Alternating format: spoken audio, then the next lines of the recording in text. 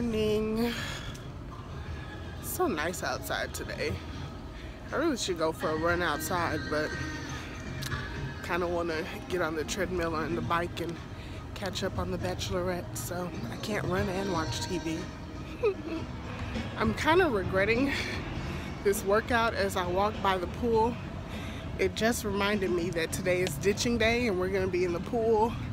And now my body is super sore. And that's just not a good mix with trying to save lives in a pool. Oh Lord. I should have thought that out better, but oh well. What's done is done now. Hello everybody. It is Tuesday, 8:28 p.m. We went to class at 12:30 today, so it wasn't too bad of a day at all as far as lengthwise. So I ditched today, y'all. Ditching as in evacuating in water, evacuating the plane in water. So we did that. We got in the life raft, had our swimsuits on, had the life vests on, put the canopy over the thing, and then I got to float around and swim around in the pool for a little bit. Not too long, but so that was nice. That's how we started off class. And then we went to the sims, the E190 sim and the A320 sim.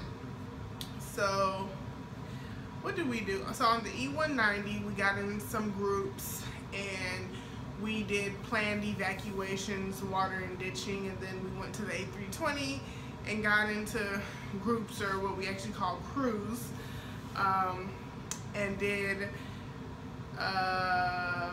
planned evacuations and ditchings. So right now we're just kind of finishing up strong. The next 3 days are going to be really long days. Well, actually it's just 2 of them. Tomorrow we have a KSV in the morning, I believe, and then we have like a little IOE meet and greet and an EME overview. So I don't really know how long tomorrow is truly going to be, but then Thursday and Friday are both 11. One's an 11-hour day and one's a 12-hour day, and of course we have tests on those days as well. So it's getting down to really like the final end of graduation, learning the last bits and pieces to really mesh everything together.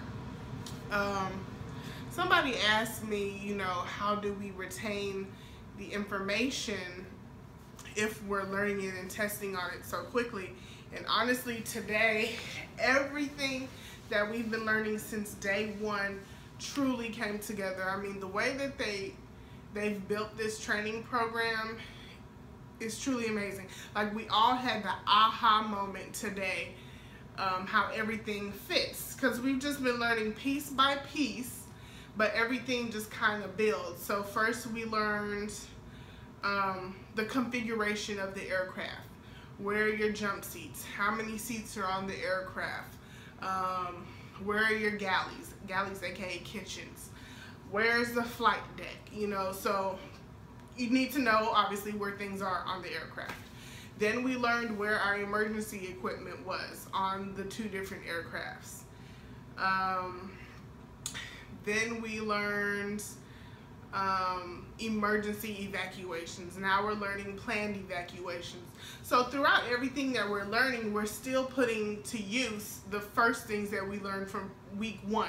So they just build, because during a emergency evacuation, we have to know where to find this emergency equipment. So it's not like we're just learning it and not going back over it. We're constantly using that information.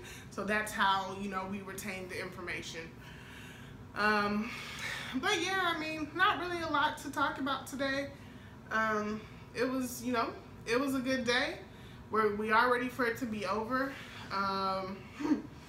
Next Tuesday, a week from today, hopefully a week from today, I should be landing back in Houston, Texas, getting to see my dogs and my family, if it all works out right.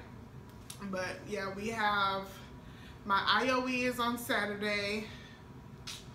I still don't remember what that stands for because I haven't looked it up. I believe it's in-flight operational evaluation. IOE, in-flight operational evaluation. Maybe that's what it stands for. I might be lying. I'll put it down here at the bottom. But so yeah, my IOE is on Friday, and then he kind of hint, nudge, nudge. That's what they always say when they're reviewing something and it might be on a test, or it's just information that we really want to know that they can't technically tell us yet. So we have 3 days starting Saturday. So Saturday, Sunday, and Monday. We haven't really got our schedule yet, but you'll either have your IOE, your EME, and a day off, but they can all fall whenever. So we've pretty much all found out what days our IOEs are on. So mine is on Saturday.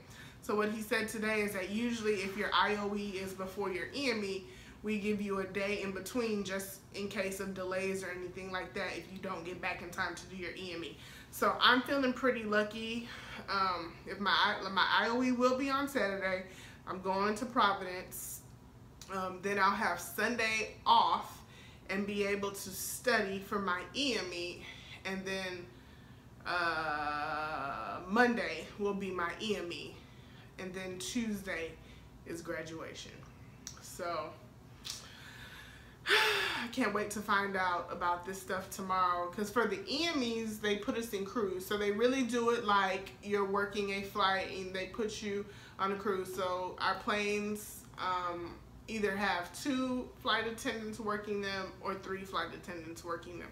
So they're putting us in crews of 3s more than likely, or maybe even 2s if it's you know, I don't know, I didn't even think about it like that. So either 2s or 3s.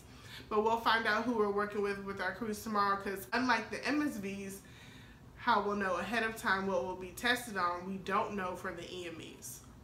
All we know is that we need to know how to do every single procedure. So that's, you know, that just really puts the pressure on you, because I told my instructor today, I was like, you know, I understand what we're doing, I can comprehend it, but sometimes because we do learn so fast, you know, you can confuse some of the scenarios and situations and procedures together. You know, like today I was kind of confusing the E190 ditching with the A320 ditching, and it's 2 totally different procedures.